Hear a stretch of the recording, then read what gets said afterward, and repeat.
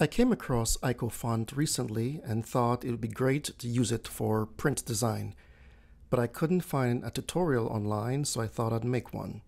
Here goes. Click on your browser and navigate to IcoFont, and it's icofont.com.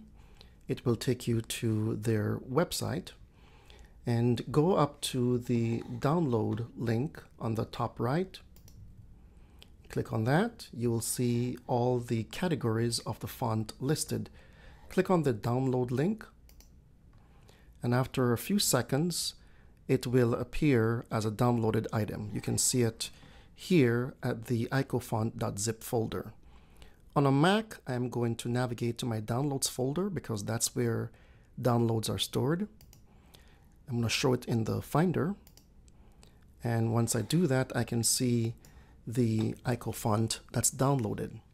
It's a zipped file, so to unzip it, I'm going to double click on it, and the Mac operating system will create a unzipped folder called IcoFont, and inside that folder will be two subfolders, CSS and fonts. Since I will not be using this for web items, I'm going to click on the fonts subfolder, and inside that I will see 4 font types. The one that interests me is the IcoFont.ttf, that's the true type font. I'm going to install this one to my local operating system. On a Mac, you can just double click on the font and it will open up a little window, and from there on the bottom right you can select Install Font. Once you do that, it will install the font in the user folder in the font book option. Now that I have that installed, I'm going to close font book. By the way, on a PC, you can do the very same thing. I think you may have to right click on the actual font and then click install from the options that appear. Anyway, now that I have IcoFont installed, I'm going to close my Finder here, and I'm going to use IcoFont. Let me move this browser window to the right, and I am going to open up InDesign. So click on my Finder here and type in InDesign. I'm going to open that up. Click on File, New Document. I'm going to accept the defaults for my new document and click on OK. I'm going to draw a text box, so I'll grab the text tool here and draw a quick text box, and in there I am going to use my IcoFont as a bullet or a glyph or whatever. To do that, just go back to your browser and click on the All Icons option in IcoFont, and in this case I want to use the bathtub icon, so I'm going to click on it just once, and when I do, it opens up a little bar at the bottom. I'm going to highlight just the bathtub icon here. I'm going to press Command C on my keyboard, or you could alternatively just right click and select copy. Either one works. Then I'm going to come to my InDesign application, click in my text box, then I'm going to right click in the area and select paste. Alternatively, you could just click Command V and it would paste the icon in your text box.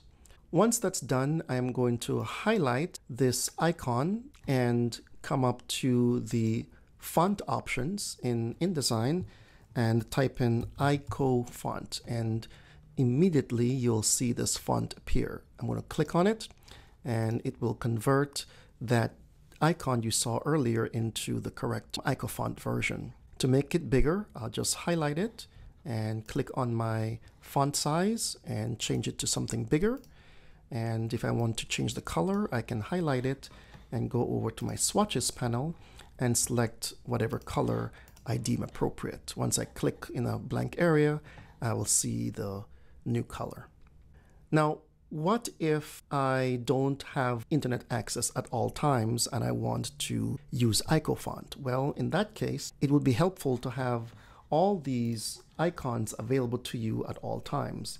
And to do so is really easy. All you gotta do is make sure that you're on the all icons option. So you click on that and all the icons will appear, as you can see here. Now to get these in printed form, just find a blank area and then right click and select print from the menu option. Once that opens up, make sure you select the PDF as your option. And once that's selected, then hit the save button and it will save the 29 pages to your local computer. So click save and it will download it to my downloads folder, and I'll just leave it as is. IcoFont, well, let me change it to IcoFont all icons .pdf, and I'll save it in my IcoFont folder.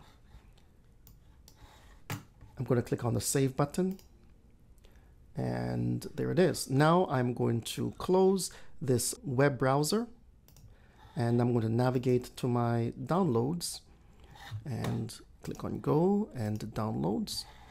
And when that opens up,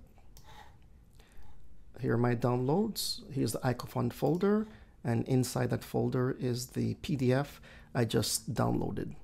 Double click on it to open it up and the fonts will open up. I'm going to change it to something smaller so I can see what I'm doing.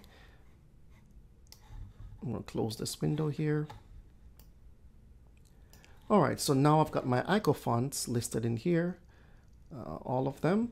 And let's say I want to use this Apple logo, for instance. I can now select that and press Command C on my keyboard to copy it.